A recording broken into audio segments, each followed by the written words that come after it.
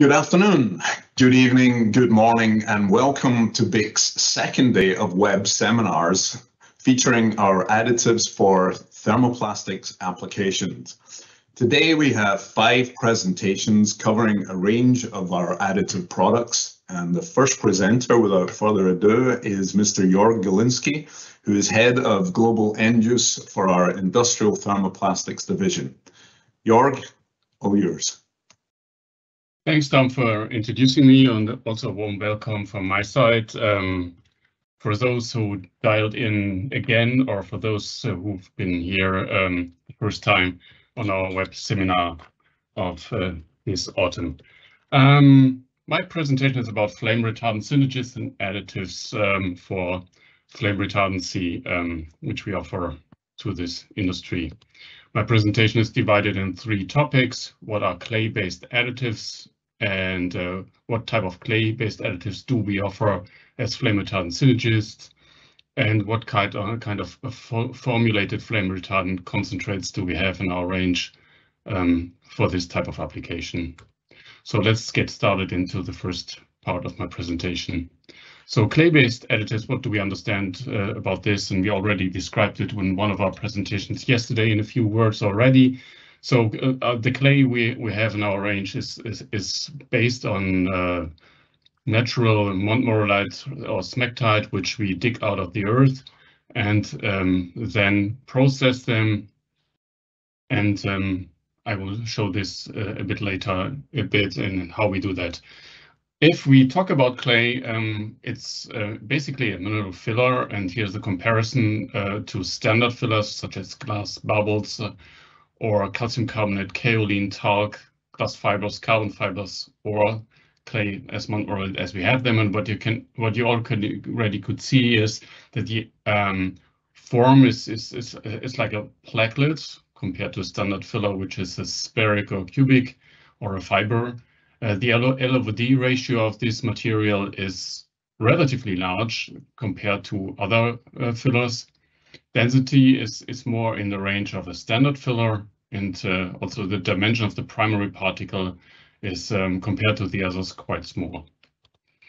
The use case of clay-based additives or of clays in this application is basically as a flame retardant synergist, as anti-dripping or shelf formation additives in cable applications, very often been used in so-called HFFR cables, so-called halogen-free flame retardants. It's been used as a barrier additive for O2 barrier, water vapor barrier, or solvents in plastics, for lightweight composites, as been shown in one of our presentations yesterday, or as compatibilizer for some kind of plastic blends. The clay is such, if we dig it out of the earth, we clean it, we mill it, we bring it into the right form, and then we chemically modify it by exchanging the salt structure by organics, so-called intercalation, to widen up the stacks of this staple kind of primary agglomerates, to make it easier to disperse them in the final application, which is called exfoliation. The typical process in how to do it is basically on most kind of standard dispersing and compounding equipment. We suggest, especially for the cable applications, for the HFFR applications, to have a relatively high shearing screw setup to allow a good exfoliation, a good dispersion of the clay. A typical device is a bus kneader or a twin screw with an L/D more than 40. Typically on a twin screw, the material, the clay as such, has been feeded by side feeding, like the mineral fillers or the flame retardants have been feeded as well. Exfoliation, there are different ways how to explain it, and if you don't do it very good, then like in the PRM picture on the right-hand side can be seen, it looks pretty ugly, very much in agglomerates, and the ideal cases on the far left side should be dispersed well. Each clay particle has been exfoliated, it's a single particle, or very often, like in the middle picture, it's semi-good dispersed. We call it still bad, but for many applications, the so-called bad dispersion is already quite sufficient. So coming to clay-based additives as we have them in our program, what can they do? What are they doing? These two pictures show a typical cone calorimeter testing of a cable formulation. And what you see on the left-hand side is a typical EVA filled with 65% aluminum hydroxide. And you see that this is the ash formation on such kind of a cone calorimeter. And you already see that the ash is quite, looks quite destroyed. The ashes the crust of the ash has been collapsed kind of. And on the right-hand side, you see the same formulation, but with 53% of ATH instead of 65%, but also containing 5% of a typical clay from our out of our range, the BYK CD40-62, one of our products. And you see you have a very nice ash formation. It looks like a stable ash formation, and if you really touch the surface of these ashes by your finger, it is almost as stable as an eggshell. You can imagine whether on the left-hand side it's quite fluffy and destroys just when you tip it by your finger. What does the clay as well is on the left-hand side again a normal of the picture a normal clay formulation, a normal cable formulation. I'm sorry. With 65% ATH in EVA, and you see it burns, but it also drips when it burns. And if you have this similar formulation containing 53% of ATH, 5% of clay, it burns, but it doesn't drop, and by that it forms an ash surface an ash crust on the surface, and that is makes it easier to distinguish the fire from such kind of cable formulation. This chart shows heat release rate of such kind of formulation. The red curve shows the heat release by kilowatt per square meter, and the energy on a cone calorimeter test on the lower side. And you see that the red curve is a 65% EVA formulation.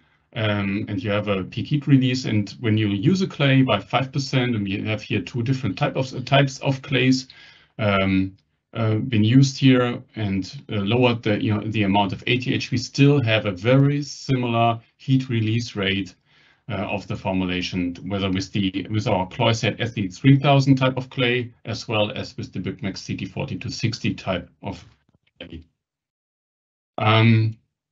Our clay products and some data about our products. So we offer 3 different types of clays for HFFR formulations. One is the Cloyset 20A with an D50 of 6 and a relatively low bulk density of 165 gram per liter.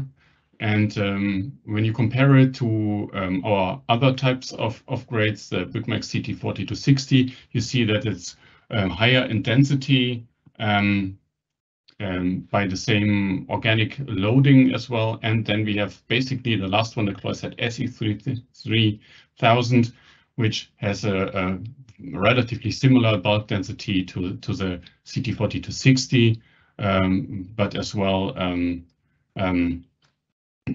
and D50 of 6 comparable with the Cloyset 20A. The application, I'm going to show these products, how they perform and how they work. I'm going to show on the next slide. So typical applications here is a halogen flame retardant cable formulation based on LLDPE or EVA. Typical flame retardant where this can be used with this ATH MD range with a load of 60-65%. Some antioxidants and processing aids, some coupling agents have been used, and basically these kind of formulations have been used for cable jacketing most of the time. Here an application example. When using a high amount of clay, like shown here on the picture. As I already said, the char formation is not very good, and it also the formulation drips when you burn it, but also the elongation at break is at a relatively low level. So the FR test may work relatively good, but the mechanical in terms of the mechanical properties here is shown in the elongation at break is relatively modest or low compared to a 58% ATH load, but then when no clay is present, the FR test fails, but the mechanicals are okay.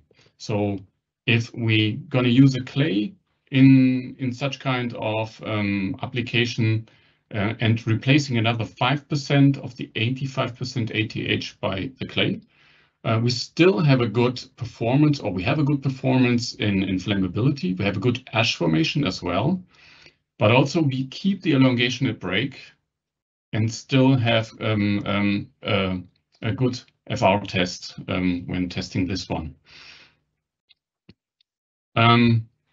Further tests I'm going to show in the next slides here are tests made in an EVA with ATH from this type of martinal OL with 65% compared to 55% of the formulations containing 3% of the clay. And we benchmark cloistered 20A against CT4260 against SE3000. So all the results I'm going to show are compounded on our twin screw lab line, 25 L/D40 extruder, co-rotating twin screw. After that, we made granulates out of that and made a tape instead of a cable to simulate kind of a cable. And out of that, we made all our mechanical and flammability testings.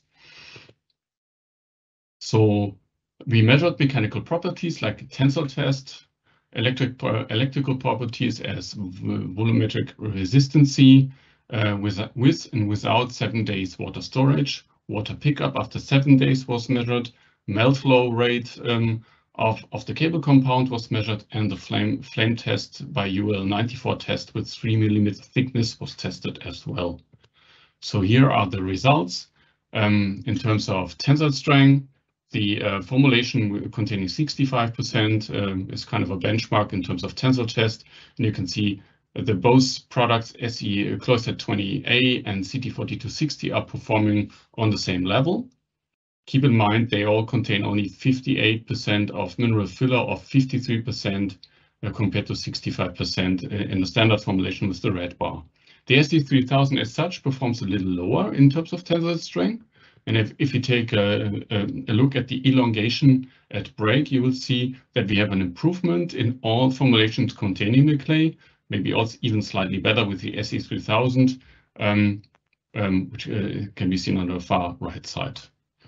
In terms of the volumetric resistivity, you can see that we have a slightly higher volumetric resistivity with the clay formulations. And if we take a look at the volume resistivity after water storage, you can also see that this has been improved with the clay as well, and also a bit further with the SE3000 type of clay. If we take a look at the water absorption after 7 days, you could see that the water absorption goes down with the SE3000 compared to the other clay types. With melt flow rate, we can see that the clay as such gives a slightly higher melt flow because we have less mineral filler in the formulation. And with the SE3000, it's even better in flowability if this is wanted by the cable formulation. When testing these kind of materials, all 4 formulations passed the UL94 test by V0. And that's basically what we have for the clay. If we come to our formulated flame retardants, we have one product in our range at the moment, which is the BYK FR4143, which is a halogen-free FR compacted additive mix. And it's a granulated material like shown here on the picture. It's a compacted material, the cold extruded material with no carrier. By itself, the product is very effective on compacted mixtures of flame retardant additives. These additives are halogen-free and for a protective intumescence layer and preventing the access of oxygen to the substrate. So the highest FR standards can be reached with all kinds of these materials. They are halogen and antimony free, easy to dose as a granulate, very effective very effective in their content. The performance of this product compared to halogenated flame retardants is right on more or less on the same level. They can be used as master batches, as like kind of post additivation as well during compounding. They have an active active rate of about 100%. The dosage and final part have to be at 15 to 25% in the final compound to be working. That's basically all what I have in my presentation, and now I'm open for your question. Thank you. Jörg, thank you very much. Good presentation, a lot of information there. We do have time for a couple of questions. First one coming here is, does the clay also work as a synergist with other HFFR substances? You talked about aluminium and magnesium hydroxide. Yeah, it can be used for phosphorylated flame retardants as well. It's always a question of what do I expect? What kind of requirements do I need to reach in terms of flame retardancy? But in these cases, we can help with our lab or in discussing with one of our technicians how to handle this. Okay, thank you. Right at the beginning of your presentation, you talked about processing. Obviously, a key part of being able to disperse the clay product. But for flame retardant performance, do we actually have to achieve exfoliation, as we've heard about in other clay presentations? So, compared to barrier properties, in HFFR cable formulation, it's not 100% necessary that you have a 100% dispersion of the clay. A medium good dispersion will already give the anti-drip and shaft formation performance like I showed in various pictures during my presentation. So that's the good part. Even knowing that sometimes it helps to make a master batch based on EVA in advanced, or a compacted concentrates in advanced. That's one what we know from the industry, but also in this case, I would suggest talking to us, and we have already suggestions or maybe solutions also for this kind of concentrates of clay available. Okay, thank you. And one last question here. Are the products available in North America and Mexico? No clue as to the origin of that question there. Actually, we produce these products in the US, so they are available in the US as well. Okay, great. Thank you. Thank you. So with that, I'd like to move on to our next presenter. Mr. Bjorn Hansen is our end-use specialist in the thermoplastic industrial application area, specializing in our additives and solutions for recycling and odor reduction. Bjorn is based, like Jörg, at our headquarters in Wesel, Germany. Over to you, Bjorn. Thanks for the kind introduction, Tom, and let's just jump right ahead. So additives for recycling and odor reduction. I give a quick introduction. Let's talk a bit about numbers. 10 billion, have a slight guess. That's actually the metric tons of plastic produced from 1950 to 2021. So quite a big amount. 370 million tons are produced each year globally, 60 million in Europe. 40% of that is used in packaging. and just 10% of these 10 billion metric tons or less was actually recycled. So that means there's a lot of polymer still in the world, which is, if you're following the headlines in the last years, quite obvious, because you find plastic in the Swiss mountains, in the Mariana Trench, in various other areas in animals. So even if we all say, okay, plastic is good, we for sure have to find another way how to use it. Just banning plastic, that's also not working, because if you just look, for example, at these plastic bags, there was a study from 2006 about the global warming potential. That's basically CO2 with extra steps. And you would have to use a cotton bag about 130 times to have the same global warming potential than a simple HDPE bag. And if you use the HDPE bag from shopping, let's say a second time as a dirt bag, you have to use a cotton bag now more than 300 times. So it's not so easy, and especially if you consider food packaging. Not so good packaging means you have not so long storage time in the supermarket. In the automotive, higher weight means more CO2, or medical applications, etc., etc. So we have to live with plastics. If you look at this recycling symbol in the mid, idealist would be if you have a real true cycling, but that's not happening, because during processing, during application, this material will degenerate, so it reaches the end of the use, and right now part of it is going to landfill, part of it is used for incineration. So you have in kind of energy recycling, because as long as we are burning a lot of oil, it's, let's say, semi-okay to do this, because it's just burning oil with extra steps. Best case is you go for recycling. Sometimes you go directly with recycled material for compounding, doing some low quality stuff, or you can actually, what is sometimes seen as upcycling, by functionalizing the recycled material. And that's what I'm going to talk about. Some pictures of our lab here in Germany. And obviously also BYK belongs to the Altana company. And of course, we are also looking what we can do in circular economy, sustainability, climate change. All that is covered on our website if you're more interested in this. And anyway, if you're looking for products, I can really direct you to byk.com.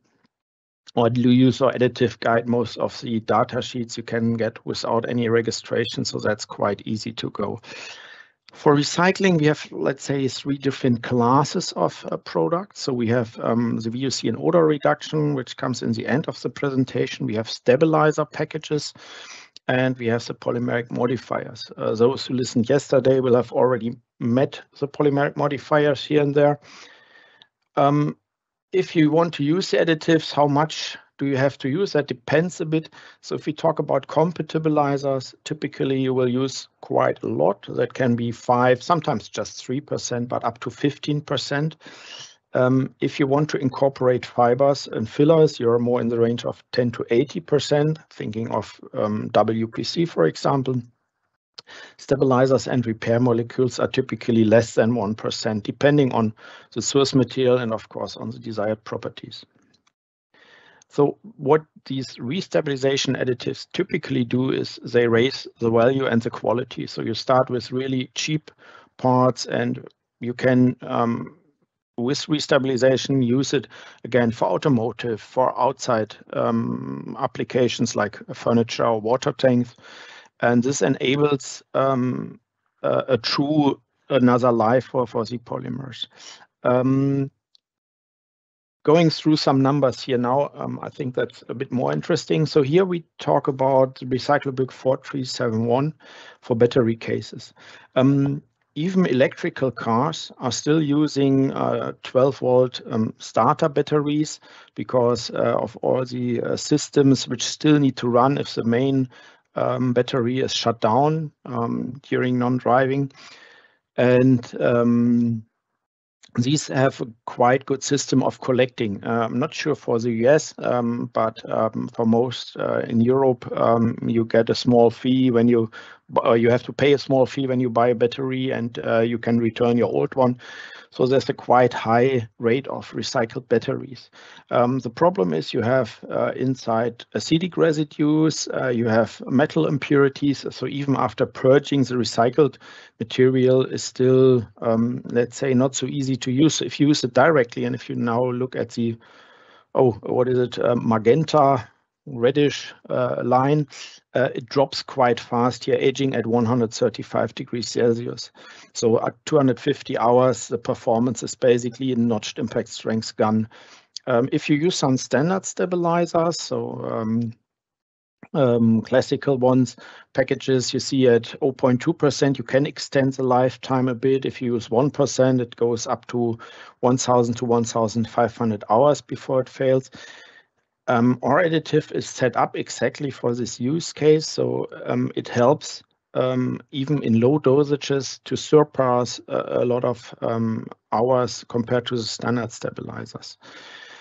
Here are some more values where you can check, let's say the percentage here is given is the total average performance over, for example, elongation, tensile strength, tensile modulus, as well as Sharpie impact strength. And we set the base value of control by 100% before aging.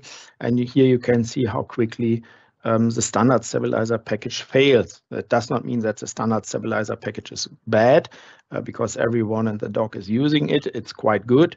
But if there are specific contaminations, these won't help you that far than, for example, it would do with new material. So there's no point in using Recyclable 4371 for new material, because that would be too much. So here you can see how this performs. And other data, for example, here we have an HDPE PP band. So very typical, you have the HDPE bottles and some contamination by polypropylene from the closures.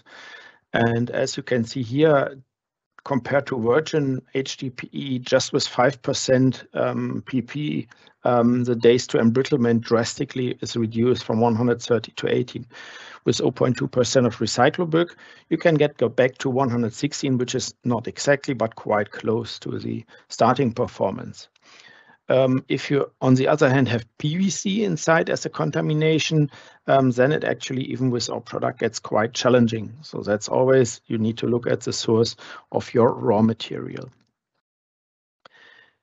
Recyclable 4372, excuse me here for the number crunching, but it's actually how the additives work. This is if you want to use HDPE, recycled HDPE for outdoor furnitures.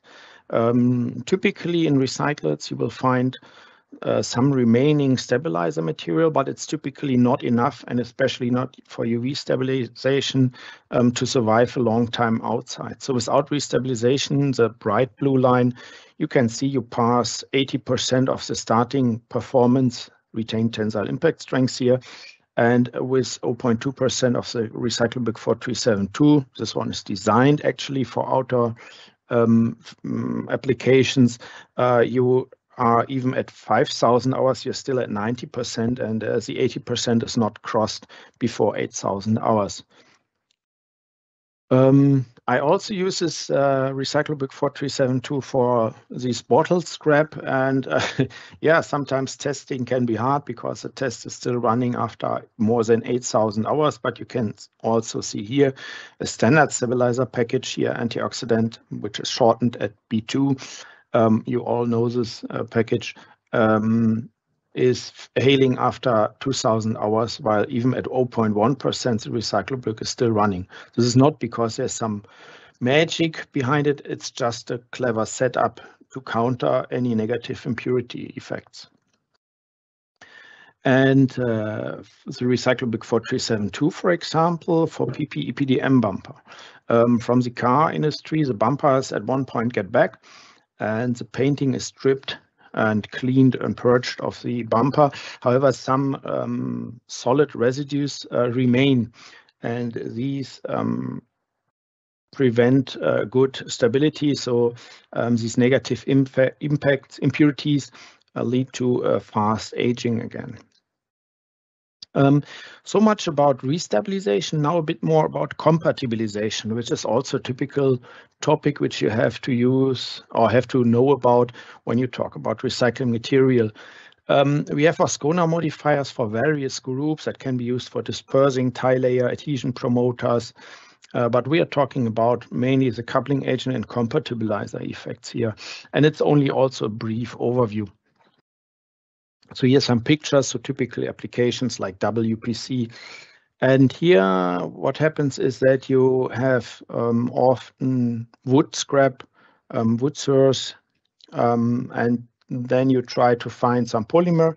There are actually some producers who use new polymer for these stackings, but most probably prefer to have some scrap, and this can be post-industrial, but also actually post-consumer waste. And the test here, and typically this is not the best scrap which is used, so often a combination of polyethylene, polypropylene, and in this case 50-50 roughly PEPP, and added with 50% wood fibers. And often one thing we get to hear is, hey, I'm comparing your product against my standard and I don't see much advantage. And then I question, yeah, what are you doing? And often the people are comparing just directly 2% of their standard coupling agent against 2% of our coupling agent and see not much difference. The thing is that our coupling agent are quite high loaded and efficient tools. That does not increase the maximum performance a lot, but you reach it much more faster. And this is what you see here. So you get with the industry standard 1 or 2% of the coupling agent, you get an improvement from 50 to something like 65. But with 1%, and depending on the product, you really need the same performance as 2% of the standard coupling agent. And this is where you have to look when you're using our products. Another thing you can do is you can lower the footprint. So let's say you have a white good and or in automotive, some polypropylene glass fiber compound, and you have good access to recycled PET. The recycled PET will have, of course, a lower footprint, and you can now combine the PP glass fiber with some PET, and the PET will form like microfibers inside these polypropylene glass fiber matrix. So it reinforces it and it lowers the footprint. So here's just some data to see what performance is possible. Typical compatibilization, it was already yesterday given, so I will just briefly cover it, is polyamide and LLDPE, typical packaging material. Again, you create a kind of tensite molecule between the polar polyamide and the unpolar matrix of the polyethylene. And here you can see that with 3% already, you get a nice improvement in impact strength.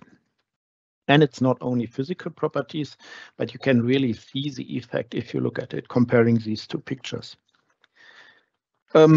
Strapping tapes can also be enhanced with the Ascona modifier.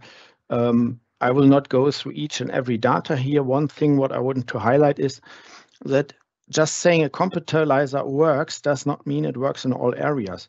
So for example, here you have A and B, and you see that you only can compatibilize it when A is actually the dominant phase. So that's more to the left. On the right side, even with the same product, you don't see any improvement. That's always to know what you do, and you always should use as much shear force as possible if you combine different polymers, which is shown here on the left side.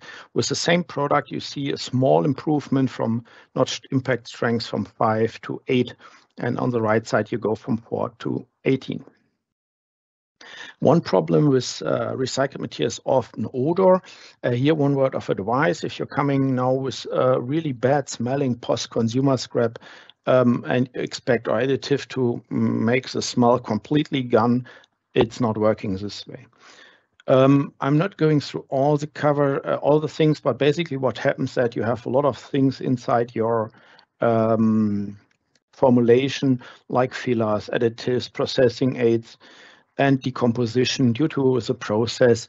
And all these things will form VOCs. You can measure this typically, for example, by fogging, by odor, by total VOC, etc., etc.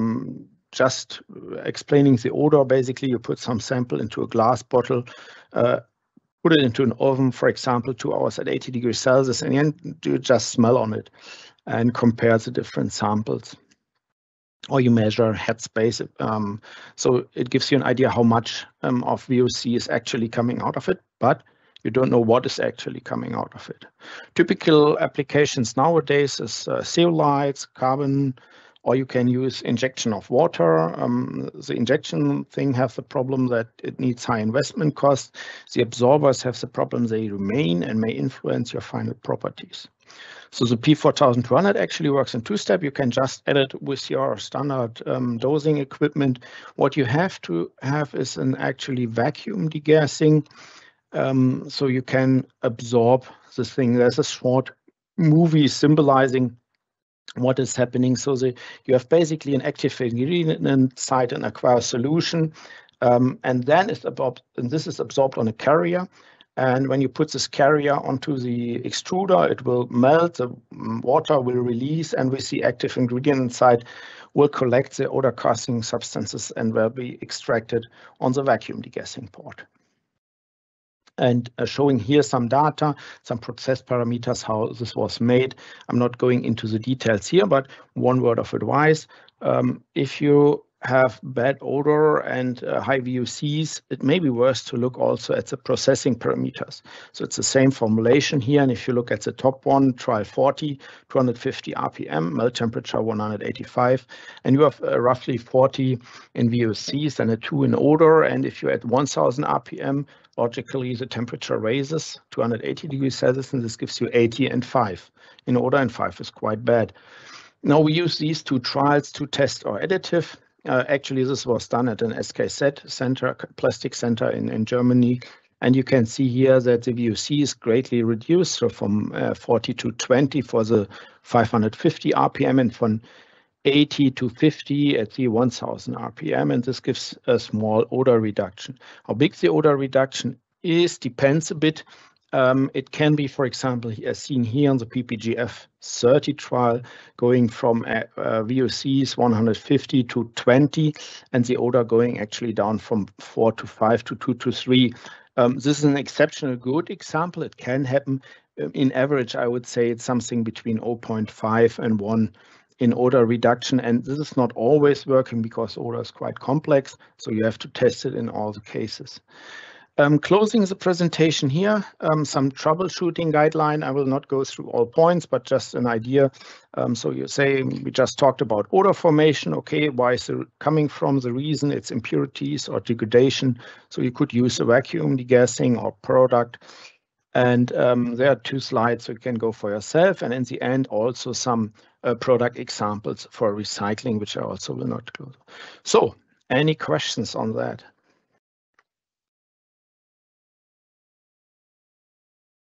Well, thank you, Bjorn.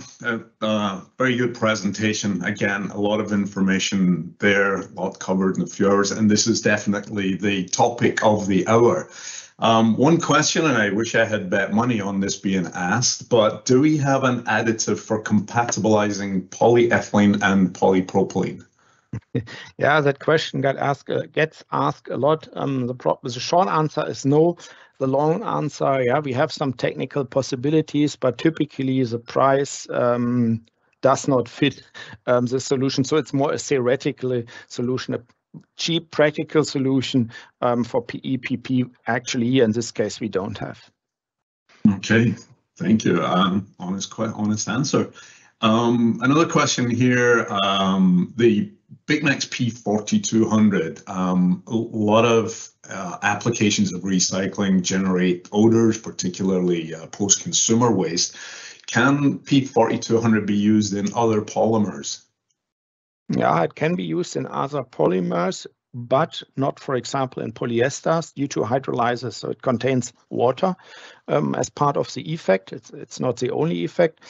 And when your polymer is sensitive, or your formulation for whatever reason is sensitive to water, you can't use it actually. But for example, polystyrene, ABS, there are possibilities. But in case you're interested, then just talk to us. Yes, indeed. If any of our audience have further questions, please feel free to contact any of the presenters today or find more information on BYK.com. Well, thank you, Bjorn. Thank you, Jorg, for staying up late. I know it's getting on in Europe now. So without further ado, we should move on. Thank you, Tom.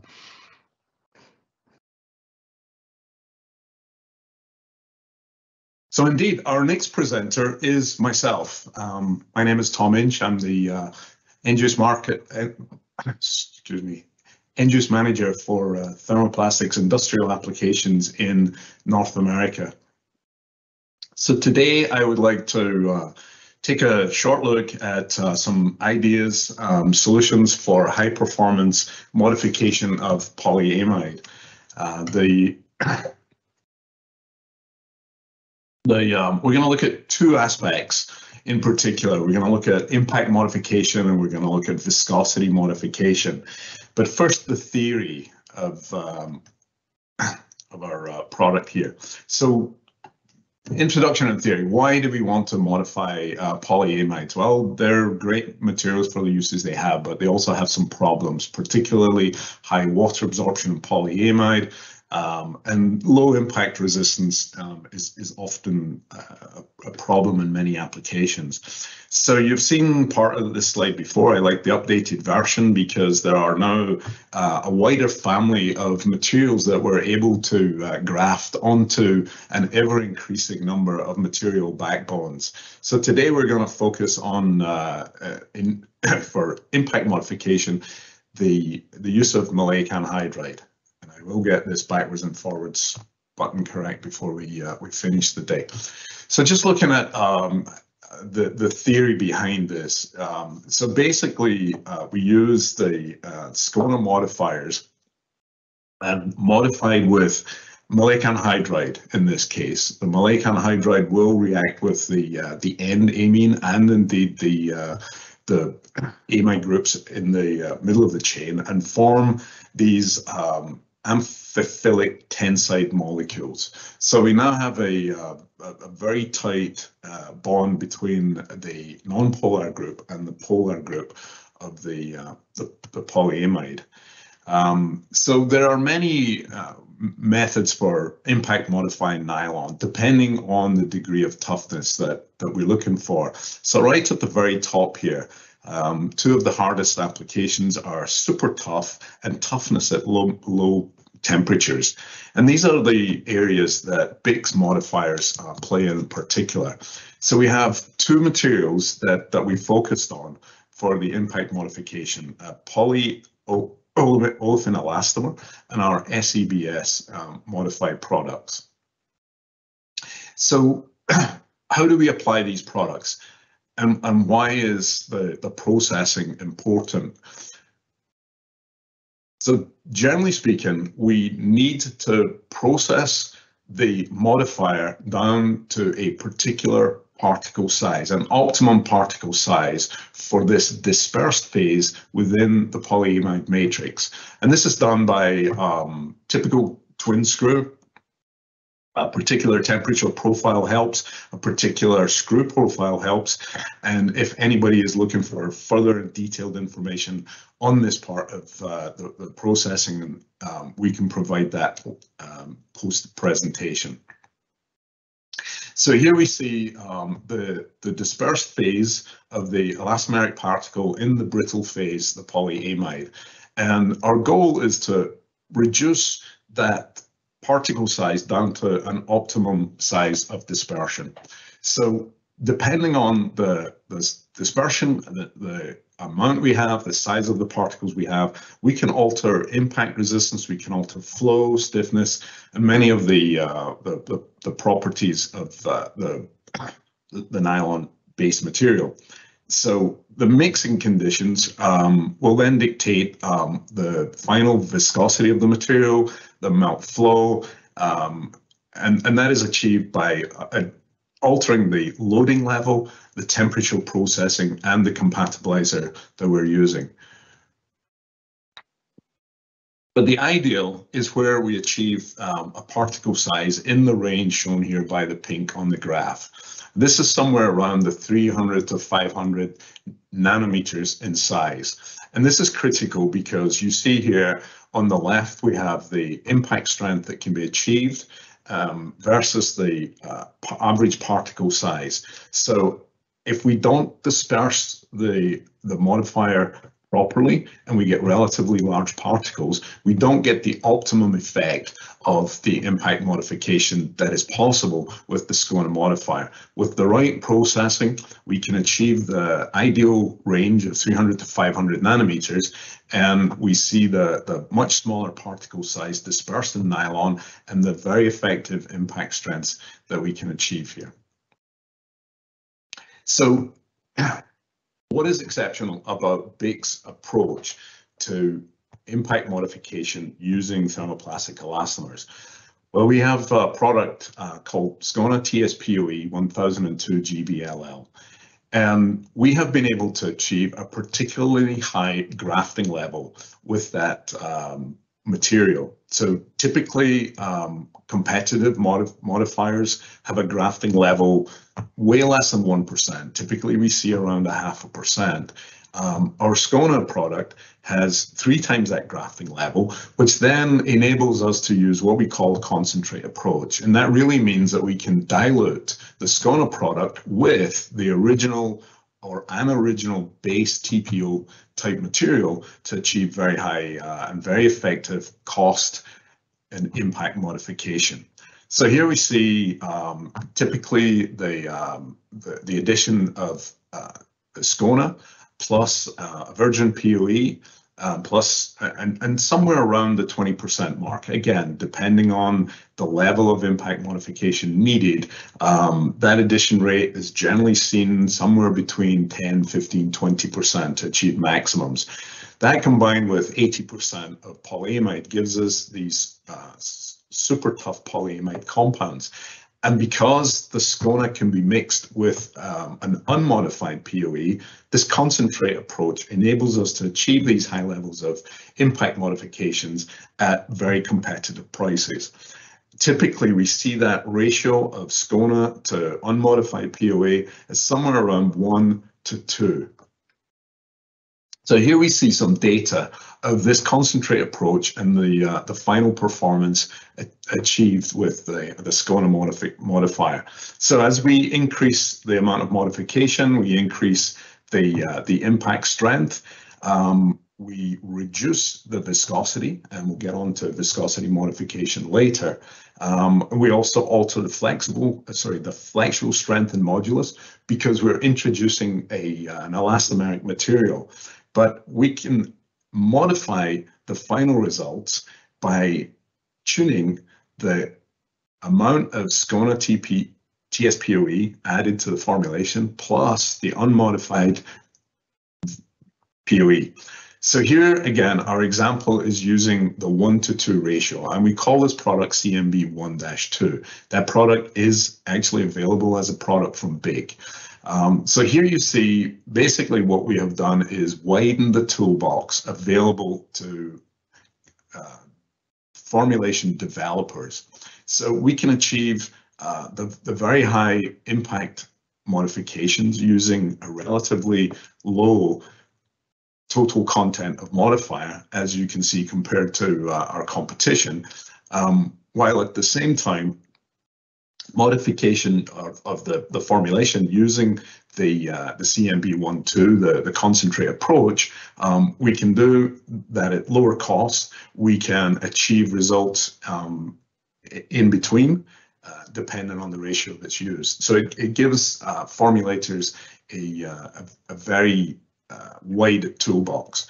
So looking again, we've taken the competitive material out of the equation here, and we're simply looking at the impact strength versus melt viscosity at different dose levels of the impact modifier. So you can see there that wherever the target might be in terms of melt viscosity and ultimate impact strength, that the dose of the modifier can put us in the ballpark, depending on whether we're looking for much higher impact strength, sacrifice in melt viscosity, or indeed we want to play with the ratio of SCONA to the unmodified POE, and give us the flexibility to tune the performance of these two parameters in to exactly what we're looking for. The SCONA TSPOE 1002 GBLL is also useful in recycled nylon, nylon 6,6. So here we see data comparing the impact strength of different loadings of the SCONA versus competitive materials. And again, depending on the ratios of the SCONA material to the unmodified elastomer, we can tune the results. So in summary, the SCONA material, the TSPOE 1002 GBLL, gives us the ability to achieve super tough, very high toughness modification of polyamide. It also gives excellent low temperature toughness, and we'll come back to low temperature in a second. Designed to be a concentrate because we've been able to achieve very high levels of the grafted maleic anhydride material. And this concentrate approach, as I said, allows us to dilute with virgin POE and really tune in the balance between impact strength, flexural strength, viscosity. So looking at low temperature then, it's often the case where nylon suffers at extremely low temperatures, and very often we see customers asking for -40 and even as low as -60 degrees C. So while the TSPOE 1002 gives us very good performance down to -40, and indeed still some performance at -60, we have another product called TSIN 4013 GC, which provides even better performance at the lower temperature because it's based on a resin with a much lower TG, which enables us then to really provide some impact performance at extremely low temperatures. The other benefit of the TSIN 4013 is it does give us an improved thermal stability, particularly useful in the higher melting point or process temperature nylons such as nylon 6,6 and 4,6. So in this graph, we see the degradation of the TSPOE versus the TSIN, and we can see the onset of the TSPOE is happening around 277 degrees C. Very adequate for processing nylon 6,6 and nylon 6 and copolymers, but a little on the edge as far as nylon 6,6 is concerned. So another option for those higher temperature nylons would be the use of TSIN 4013. Another benefit we see of using these modifier materials is the improved flow of the final compound. So again, looking at this is a development material, our LPs, our lab products. So 24211 is a product that we are introducing that will enable impact modification with improved flow. So selection of the optimal modifier is really it's flexible. We have a range of products here that can enable formulators to achieve high flow and high toughness, high flow and medium toughness, impact strength at low temperatures. For those higher processing nylons, we have a product for increased thermal stability, and indeed we can increase the viscosity of nylon where that is a desired property. So that nicely segues into the last section of the presentation here, which is viscosity modification. So Polyamides, depending on the process, depending on what you're trying to do, can lack the adequate melt strength. And that's particularly seen in things like extrusion, blow molding, foaming applications where the melt strength just isn't there for, for example, paraffin forming, foaming. We can see cell collapse because the resin just doesn't have required melt strength. So we can modify the viscosity, again, using Skona modifiers. So this time we use a range of products based on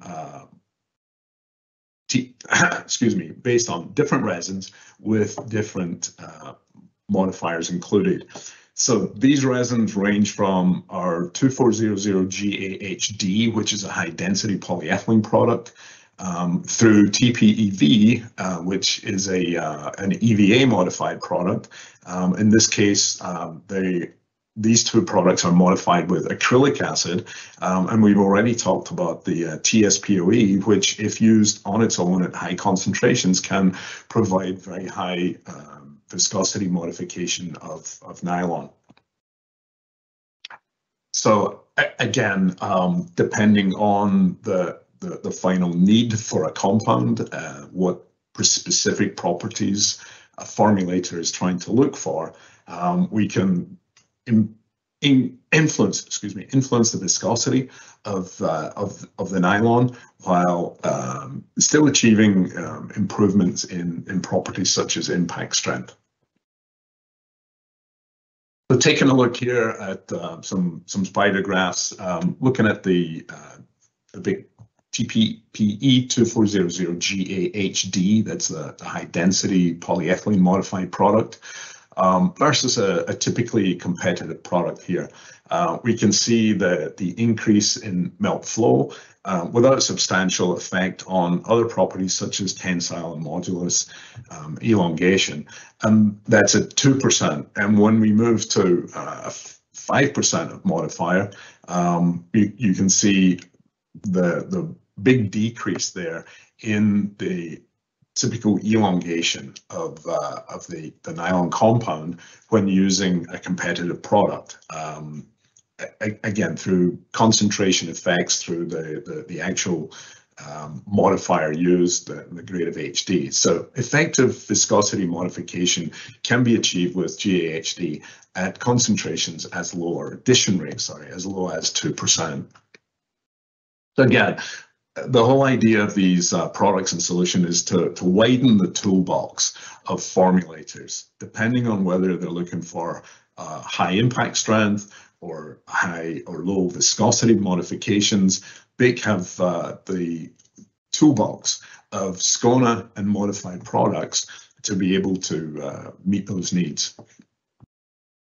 So looking at very quickly, again, the three that were mentioned before, typical dose rates are low for the acrylic modified GAHD and 110 ppps, a little higher for the TPO based product. They're produced in pellets or flakes, and again, it's horses for courses, as we used to say in the UK. Depending on what the final need, the final application is, BYK have products to put in your toolbox to enable those final properties to be met with a balance. So in summary, this eye chart is available on BYK.com. It will give you an overall view of the products and the typical applications and recommendations that I've mentioned briefly in this presentation. And with that, I would like to invite any questions. Tom, thank you. Great presentation. Don't know who developed it, but they did a nice job. Yeah. Waiting to see if we get any more questions from the audience. I've got a couple here for you, so why don't we start with these. Talk a little bit about the processing temperature of the polyamide and how that affects the POE. I think you touched upon it in one slide, but just to reinforce, is there a concern there? Not a concern if everything is properly stabilized, and really depending on the process and the temperature and the resin used, the POE 1002 GBL will meet most nylon applications. But if the temperature starts to get excessive, if there's particularly high shear in the process, sometimes the case with additional additives, fillers, glass fiber that needs to be put in there, if the temperature starts to be pushed up, then we would recommend a switch to the TSIN 4013. Excellent, thank you. Another one, we talked about the blending approach with the 1002. Is there any issue with using it undiluted? The issue that is going to come up undiluted is the viscosity build. So the whole toolbox idea, the blending with unmodified POE, is there to provide an alternative balance of impact modification and viscosity. So yes, it can be used. The only caveat would be that if there's a limitation on how much viscosity the process can withstand, how much torque on the extruder, etc., then the formulator and processor would have to be careful about that upper percentage use rate of 1002 on its own.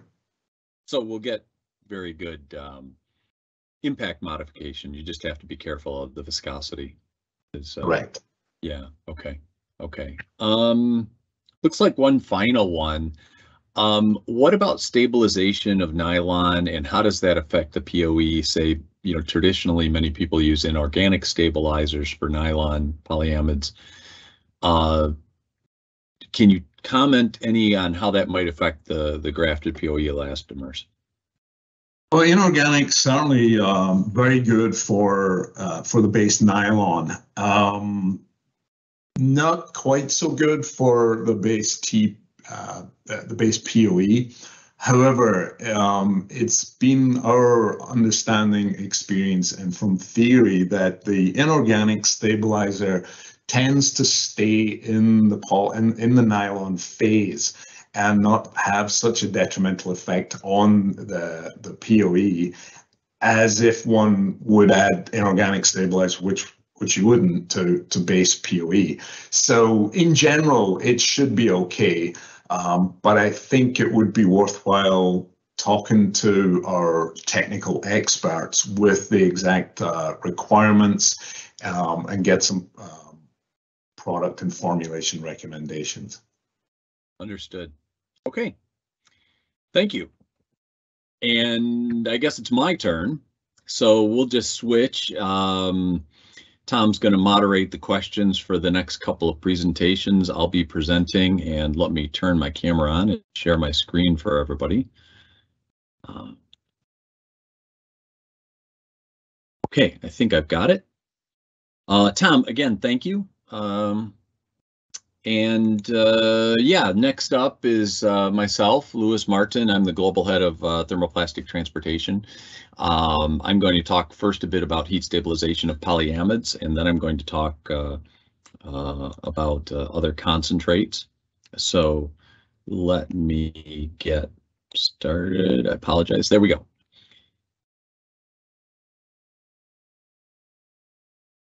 Okay, so first, for heat stabilization of polyamides, I'm going to talk a little bit about what polyamides are used for, degradation and its causes, how to limit it, options, inorganic versus organic stabilization, and a bit about what we offer, a little bit about recycling, and I'll finish up talking about one-pack solutions. First of all, I think everybody's familiar with the plastic pyramid, as it were. Polyamides are a versatile class of engineering plastics that fall kind of right in the middle. They're in the heart and used for a number of different things. They've been around for a long time. There's a lot of them used, in excess of 10 million tons per year now. I think this is a little bit old. The melting point ranges from 230 to 340, as Tom has mentioned in the previous presentation, and they're relatively easy to process. So used for a number of different things, of course, really good wear resistance, chemical resistance, and also good temperature resistance, which leads to, in fact, the bulk of their applications in my area, which is automotive underhood and underbody. So in addition to technical compounds used in automotive, which are largely glass filled, but not solely, they're also used for textiles, carpets, and even technical fibers like tire cords based on polyamide 6, which, by the way, need stabilization. They're also used in biaxially-oriented films for an oxygen layer in food packaging and other types of packaging. So let's talk about degradation. It's everywhere. I believe technically inert polymers cannot degrade, but there is no such thing because every polymer comes with impurities, catalyst residues, defects. So with those, and you add any type of energy and then potentially any type of metals or metal ions, you're going to get oxidation. There's several oxidation products. Peroxides, peracids, alcohols, ketones, aldehydes, acids, other things. So, and it's an autocatalytic process. So you need to act early because these are going to auto-oxidize. It's going to happen. Need to stop it in the early state. When does it take place? We said always. It happens during the polymerization process. It happens during compounding, extrusion, and storage. Then when you use it, it happens during injection, molding, spinning, calendaring, thermoforming, recycling, anything. And then again, it's happening during the lifetime of the product, whether it's durable or non-durable, and it does happen in all conditions. Of course, any sorts of energy like light or heat can accelerate it, but it can happen at any time. So effective stabilization is necessary. To be able to process a polymer additive, we need to protect it during the processing, and to fulfill the end use requirements to protect mechanical properties during the lifetime, the color of the product after process and during lifetime, and actually I should say during and after process during lifetime, and aesthetics. So let's talk a little bit about this. I'm not going to go in depth here. This kind of shows the degradation process, the radical generation, and where different types of stabilizations can come into play. What I'd actually like to do is talk a little bit more about the mechanism of stabilization. So here you take the polyamide, you add some type of energy, generating a free radical. In a copper-based system or an inorganic-based system, you're going to use the copper to neutralize that free radical. The copper 1 is going to move to copper 2. Then what we're going to do is we're going to recover the protective nature of the copper by using a co-stabilizer. In this case, we're showing potassium iodide, which will bring the copper back to copper 1, thus restarting the cycle. Of course, what happens there is the potassium iodide is consumed. So really what's limiting the durability of your stabilization here is the potassium iodide, not necessarily the copper. As well, potassium bromides can be used as co-stabilizers. We're going to talk about that in a little bit, what may be the positives and negatives there. Higher co-stabilizers contents improve the long-term thermal stability because of this nature here, that it's really the co-stabilizer that's resetting the copper stabilization in the formula. So that gives you longer thermal stability. Another note is typically you're going to want to use about 100 ppm of copper in a final compound. That's generally for automotive applications, but any application, it's going to require more or less. And of course, we can talk to you about that for more details. Now, organic stabilization is going to act directly using a phenolic. The phenolic is going to be, in essence, used up when it neutralizes the free radical. So Really, what's limiting your long-term thermal stability here is the amount of phenolic that you add in there, the amount and to some degree type. This can provide good efficiency up to generally 120 Celsius. Of course, more work's being done. We're doing it to provide higher and longer durability, higher heat durability and longer durability. So kind of a summary of advantages and disadvantages looking at the types. Here in the middle column, we've got inorganic systems based on copper. We've noted iodide, but mentioned that bromide could also be used. And on the right, the organic systems. The inorganic systems really provide top-notch long-term thermal stability, and especially at the higher temperatures. And they also act as an excellent light stabilizer, so you kind of get two for one here. Challenges with them, disadvantages, you can tend to get poor initial color because you're going to get some coloration in there. You're also, that can change a little bit over time. So these work very well if you're dealing with, for example, black or dark substrates, but maybe a little bit challenging on brighter ones. They can have some pigment interactions. As has been noted recently, they can have a negative impact on some of the electrical properties, both because you're putting copper in there and you're putting the salts in there. And they can, to some degree, be water extractable, thus decreasing the performance. Organic systems, however, do provide excellent long-term thermal stability, typically at lower temperatures. They suffer much less discoloration, don't really interact with the pigments, and they can as well be effective stabilizers for impact modification, as Tom has mentioned. Now, the inorganics will tend to stay in the polyamide phase, but they could affect the impact modification. So in that case, you might want to lean toward either a mixed system or a phenolic system. But again, if we know your situation, we can recommend something there. These come with a higher cost. Typically, they need to be dosed at a higher level to be effective. So that's going to create a higher cost. And they really don't affect the light stability the same way that the inorganic systems do. So if you're going to use an organic system and you need it to be light stable, you're probably going to also want light stabilization in there. So let's talk about potassium iodide compared with potassium bromide. Potassium iodide is the Ferrari. It's really provides the premium heat stabilizer solution for nylons, and actually the mixture of the copper and potassium iodide provides the best. It has the highest thermal stability, the best processability. It has the maximum melt solubility and superior dispersion. And I think those two right there are the key differences between the iodide and the bromium. And it provides outstanding surface quality. You can use it in all types of polyamide application, certainly including fibers and films, and in less polar polyamides. It also provides the best synergy with other plastic additives, including light absorbers, hals, and such. What the bromide does is it's excellent in filled applications. You can match the thermal stability of iodide systems with bromide. We've actually at BYK have created bromide systems that are highly melt soluble, so approaching that of the iodide systems.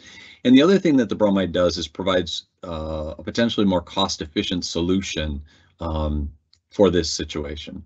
And here you can take a look at one quick graph showing difference in melt solubility, but more about that in a minute. So what products for stabilizing polyamides does BYK offer? Well, we have a range of products. They all fall in our BYK Max HS series. There's about 10 of them. I'm not going to go through them in detail here, but I'll cover some different points about them. These all offer superior high temperature thermal stability. We look at tensile retention. In this case, you can expect up to 2,000 hours retention at 150 Celsius. In polyamide 6, this is and even up to 500 hours at 180 Celsius. So higher temperatures. And again, this is dosed at about 100 part per million copper. Here you can see what happens to the percent tensile retention if you just expose neat polyamide 6 unstabilized in an oven at 150 Celsius. You see the decrease. If you take a look at small amounts, about 0.25% here, you can see how the different systems that BYK provides perform, really not dropping below the baseline until you get out close to 2,000 hours of exposure. Another important point, if we talk about KBR systems, if cost is important and you want to use a KBR system, you can get very, very good thermal stability. And this graph really shows the difference. Traditionally, KBR-based systems had a problem with dispersion, with particle size, and the bromide is just not as miscible in the polyamide as the iodide is. So if we look at the red line here, and what this is, by the way, this is back pressure as measured on an extruder over time. And we're building up back pressure in front of the screen because, of course, you're getting a buildup on the screen, which is larger particles of the KBR that are not dispersing and not passing through the screen. And you can see the red line, what happens over time with a traditional or conventional KBR system is that the back pressure increases with time. By more effectively processing the KBR, BYK has created a much more miscible system, and you can see here we reach a stable back pressure very quickly and maintain that with our, in this case, our 4305. So there are certainly copper-free organic stabilizer systems available. We have them to offer. The specific one would depend on your use case. These offer very low conductivity because, again, they don't have the copper or salts in there, and good long-term stability. At low temperatures, you can reach 6,000 hours in polyamide 6. As the temperature goes up, that, of course, is going to decrease, but you can still achieve good performance. They're ideal for thermal stability of electrical and electronic applications, and of course these are growing in automotive, so all of the connectors and housings and things like that, this would be a good application. They are, as this mentions, copper and halogen free, and you can see here that if you look at a control, again, this is a neat polyamide 6 unstabilized. You see the decrease over time of tensile properties, and then you can see the retention using, in this case, just 0.6% of a copper-free solution.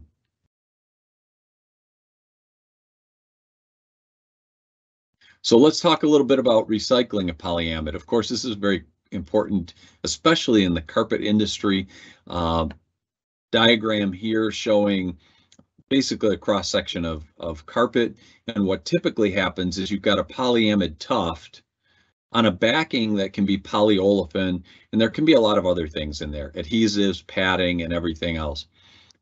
Typically, the tuft is shaved off of that backing because what we want to do is recapture the tuft and try to reuse it.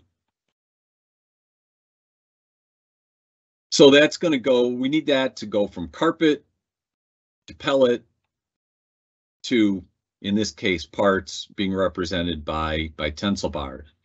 The challenge is that recycled polyamide contains 5 to 15% impurities. This can be olefins, fillers, other organic matter that you can imagine comes with recycled carpet.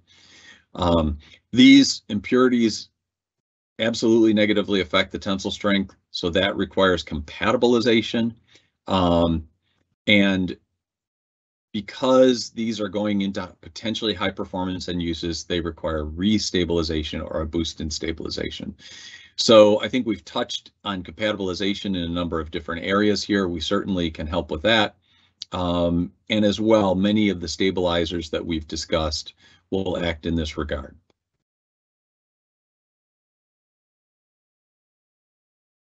So one last area I'd like to talk about in this presentation, that is the challenges in handling plastic additives. Many of these additives are low melt. They want to stick to things. They want to melt readily. That can make them difficult to feed as a powder into the main feed throat, for example, because they bridge, or they're going to want to stick to feeder screws. The combination of additives can many times have dissimilar particle sizes, which means they would want to segregate or stratify. They can be dusty and fluffy, so they don't feed well. They can also lead to safety, HSE hazards, health, safety, environmental. And if you have micro ingredients, which means very minor amounts, then quality control is a problem, because ensuring that you get consistent feeding of those small amounts is key to performance. The only alternative there, of course, is to overdose them to make sure you get good dispersion. But again, that's not cost effective. So all of this is, if you're not careful, can lead to dispersion issues, to inconsistent feeding, not getting adequate stabilization throughout the polymer melt. So what BYK does, BYK has a number of different solutions to handle these things. We can supply any form. As it mentions here, we can supply many times 100% active free-flowing pellets by compacting. We can supply pre-blended powders. We can even supply compounded pellets in carriers compatible with your situation. We have hybridized systems between organic and inorganic. For example, let's go back to the case of a impact modified system where you need organic to stabilize the polyamide phase, and organic to stabilize the olefin phase, and inorganic for the polyamide phase. We certainly have done that. These systems, or these products, because of the forms we can provide, can maximize your productivity and help you accurately dose the products. A lot of this leads to simplified inventory and production. And we can work with you on any customer specified blends you might have. So with that, I'll just finish up with this. There are inorganic copper-based stabilizer systems using either potassium iodide or potassium bromide as co-stabilizers, depending on your requirements. There are copper-free organic stabilizer systems based on phenolics and others. BYK has ready-to-use tailor-made one-packs. We can combine these with other active ingredients such as mold release, nucleation, compatibilizers, anything else. We have many forms, for example, compacts for twin screw extruders, pre-dispersed concentrates for single screw, and we have ultra-high heat stabilization systems withstanding up to 230 Celsius or even slightly higher. Some of those exist, more are under development. So, and with that, I will say thank you and pause. Tom, would you like to jump in with any questions? Yeah, Lewis, let me say thank you. It was a very comprehensive overview of BYK's products and solutions for polyamides. Did you notice I said polyamides instead of nylons? Old habits die hard. They do. Yeah, there's a couple of questions, and we have a couple of minutes. You mentioned the hybrid thing there. I see one question here says, when do you select organic heat stabilizer systems versus inorganic? So personally, my choice would be to opt for an inorganic if possible. They certainly are the most efficient from a dosage percentage as well as a cost percentage. They are very durable. However, if you bump into any of the problems we've mentioned, such as true long-term stability or higher temperature, or I'm sorry, if you bump into any of the problems, the opposite of that we mentioned that the inorganics have, and that would be color or electrical conductivity, then we'd start looking for the organics for those types of solutions.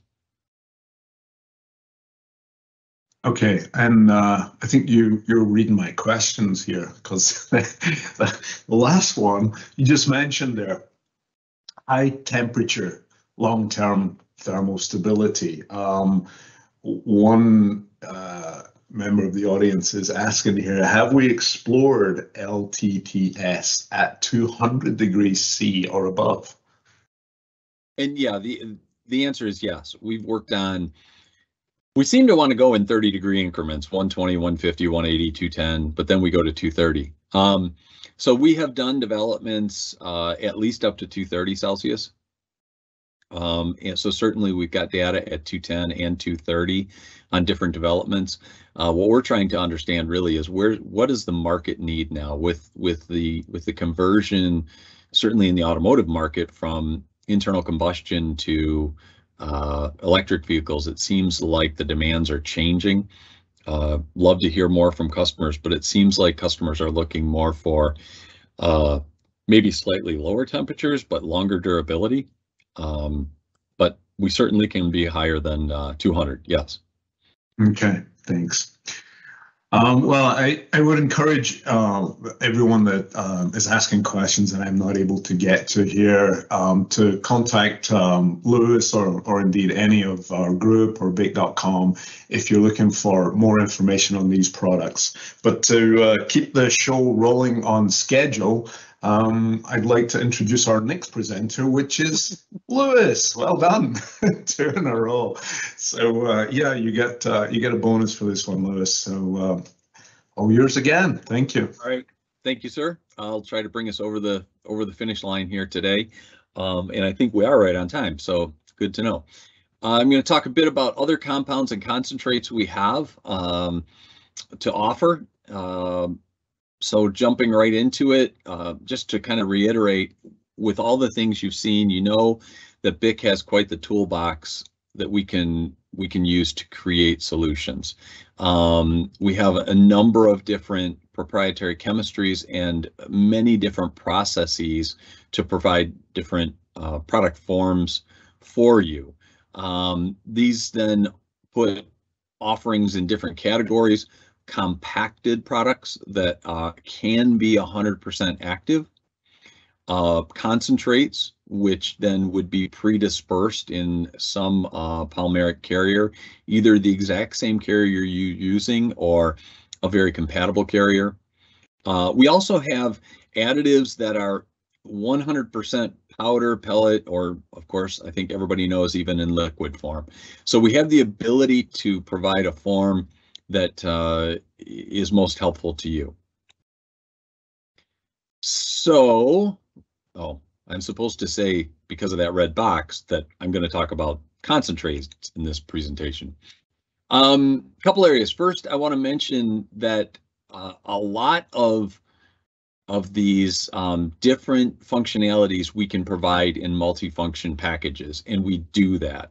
As I mentioned in the last presentation, multifunction packages provide a number of benefits. Increased dosage accuracy, improved HSE, improved inventory because you're stocking one item instead of multiple.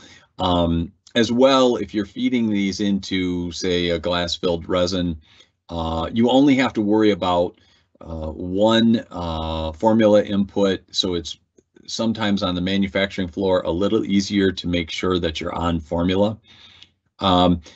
We also have some specific manufacturing technologies that enable us to combine multiple different functionalities at very high concentrations without risk of interaction. Even there are certain stabilizations that don't like to play together, I'll say. We can keep those apart and still provide them in a one-pack solution. So we have a lot of different concentrates available. These are all different concentrates. If you look at these functions, I'm going to focus on the top 3: thermal stabilization, ultraviolet stabilization, and flame retardants. The rest of these exist, and of course you can find them on BYK.com. These are also all available in a compounded concentrates selection chart, so not to be outdone by Tom, I've made this more of an eye chart than the one in his presentation. But certainly you can ask us for this chart. We can email it to you, or it's available out on BYK.com as well. So let's talk about specific multifunction products that are off the shelf available. These all really have to do with olefins. We've got one specific one here, the 4142, that has flame retardant, UV, and odor reduction for films. And some of you may know that some of these things don't play nicely together, so combining this into one package is nice. The rest of these are really products for glass-filled polypropylene in different forms. We have here antioxidants and a standard black for glass reinforced, and I'm going to come back to why we choose to put the black in there. I'll come back to that later. One for direct processes and then one here for higher temperature longer term. This one is antioxidant coupling for glass reinforced, and then this one is all three, antioxidant coupling and black for glass reinforced. So let's talk about thermal stabilization. Similar to my last presentation on polyamides, polypropylene also degrades when exposed to oxygen. It's accelerated with the addition of heat or with the addition of shear and extrusion, which adds heat. It causes a reduction in molecular weight. That reduction in molecular weight then affects the strength of the polymer matrix, but it can be easily measured and monitored using melt flow rate. Of course, that's why we use that test. A properly designed antioxidant will reduce that. Here's an example. What we did here is created a simple antioxidant, two-component antioxidant package. We've just called it package 1. Adding it at 2 different levels, and you can see the difference in performance here. We didn't bother in this case to test an unstabilized polypropylene, because what would happen is that unstabilized polypropylene would probably double in melt flow with one extrusion pass. But here you can see as you go through multiple extrusion passes, and this is 1, this is actually 3, so we're skipping 1 here, and then this is 5. As you go through multiple extrusion passes, you can see what happens to the melt flow rate, and then that correlates directly to the molecular weight and the strength of the polymer. So we're losing strength here. You can gain that back or protect it by adding in an antioxidant. The same happens or is exacerbated by increased process temperature. That requires additional stabilization. And this is really an important point, and this is why we really need to know what your process temperature is so that we can help recommend an appropriate dosage level. Now here, I've kind of flipped this chart around. These are numbers of passes. So if you see here, the dark blue line is 1 pass at different temperatures. So you can see that after 1 pass, as you increase the temperature, the melt flow rate increases, indicating the molecular weight is decreasing. Then you can see that same function with 3 passes and with 5 passes. So you can see that as the temperature goes up, the molecular weight decreases, and as the number of passes. So this can get very bad. I know that most people are going to say, hey, I process my polypropylene down here, probably 210 to 230. That would be very typical. I know of people that process between 250 and 270. So I certainly know this situation exists. And the other thing that you need to remember is localized shear heating, that as that polymer is passing either through a gate, over a screw land, that it can see localized shear heating in excess of your melt temperature. So that will have an effect as well. Again, it's important to stabilize. So let's talk about in-use stability. Now we've talked about making the compound, making the part. We get it out in the field, and what is the olefin seeing? So if we take a typical test of exposure at 150 Celsius, oven exposure at 150 Celsius, normally you're going to want to survive 1,000 hours. So here you can see this happens to be a use case of 30% glass-filled homopolymer polypropylene. We actually used our SCONA 20097 coupling agent, and we used our BICMAX HS01 4301 stabilization. This shows different dosage levels of that HS 4301. Now I'll note that that is 33% active. So that's important because this is the dosage of the actual concentrate. But you can see that at all dosages, 1 to 6%, it survives 1,000 hours. So you don't need more than 1. However, longer term durability is certainly possible simply by increasing the dosage. So let's talk about an interaction, and that is the UV performance as a function of the antioxidant Synergist level. This specific case happens to be in high density polyethylene. You could see it in other things, and it really proves the point that you have to specify your antioxidant system and your UV system together. If you don't, you can run into decreased performance of one or the other. What this is showing is this is number of hours to 0.1% carbonyl absorbance, which is an indication of degradation. So what we're trying to do here is maintain this high level. And you can see as we, in this case, add in higher amounts of the antioxidant Synergist, we get decreasing performance, UV performance, UV resistance. So again, that's why it's key to develop these systems, specify these systems together. That's the antioxidant and the UV. Another issue that can happen is carbon black or other types of particles in there can adsorb or otherwise affect the antioxidant performance. If we take a look here, this is a reference system. As you start to add in carbon black, you can dramatically decrease your hours to embrittlement. This is kilolanglis, but it's basically time to embrittlement at different temperatures because the carbon black is affecting it. Again, this goes back to the reason why we like to add the carbon black in there so that we can make sure that we're picking a carbon black that functions well with the antioxidant system, and we're supplying that to you, and we know what kind of performance you're going to get.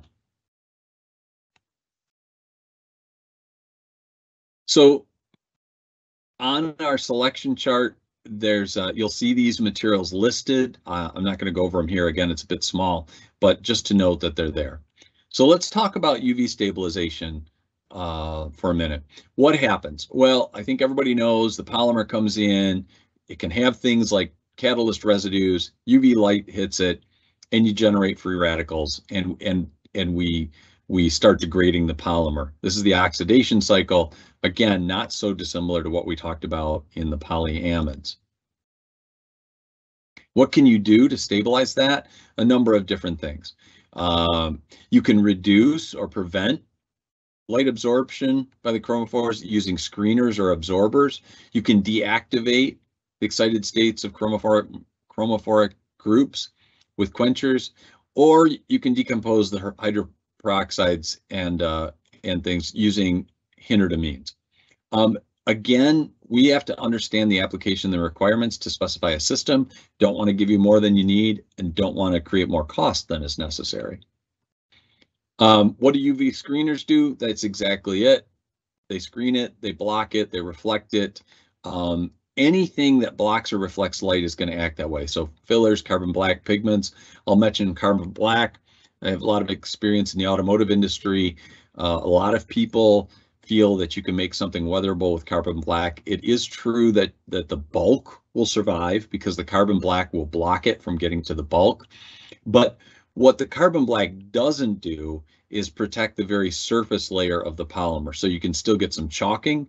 And while that's only visible and doesn't maybe affect the strength properties of the part, it still can lead to a rather ugly part. UV quenchers are going to act in that cycle to counteract the free radicals. Quenchers need to have a fast migration rate. We need them at the surface. So sometimes I hear people worried about things migrating to the surface. In this case, you need these migrating to the surface where they can act. These also in a multi-component system are going to enable the HALs to function longer because these are going to be your short-term actors. And then you've got the hindered amines, the workhorses, which are really a backstop, going to work in concert with other things. They really provide the long-term protection.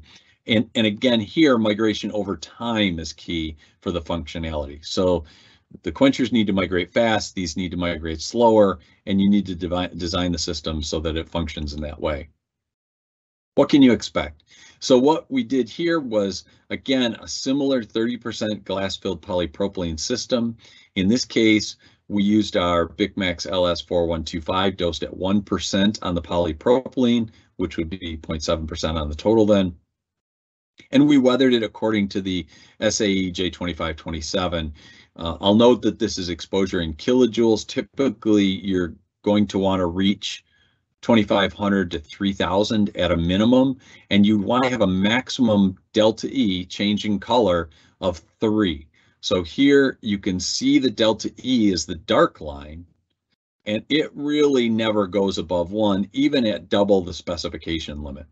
The cyan line, lighter blue line here is actually the 60-degree gloss reading, and you can see that has some fluctuation, but really does not change over this time span. So certainly able to easily meet automotive specifications. Another interesting one worked on a while ago. This happens to be a 40% glass-filled polypropylene, more for structural purposes, looking at making this black and making it last outdoor. Tested it according to J1960. Now this happens to be hours, so not to confuse things. The last one was kilojoules, this is hours. And you can see we took this out to 14,000 hours.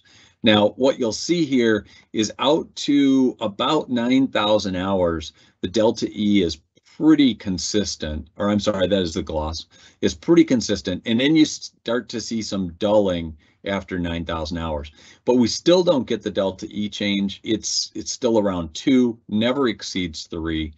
The point is that long-term durability is truly feasible. This was actually more of a construction application, not automotive. So you're going to want longer durability there. And it's certainly possible with the right system.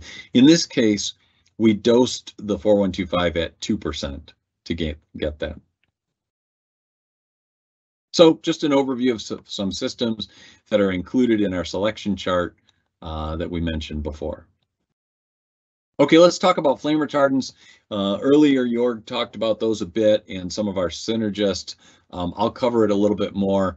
So I think everybody knows, and I'll just click through these and get them all on the screen, that you've got halogenated, non-halogenated.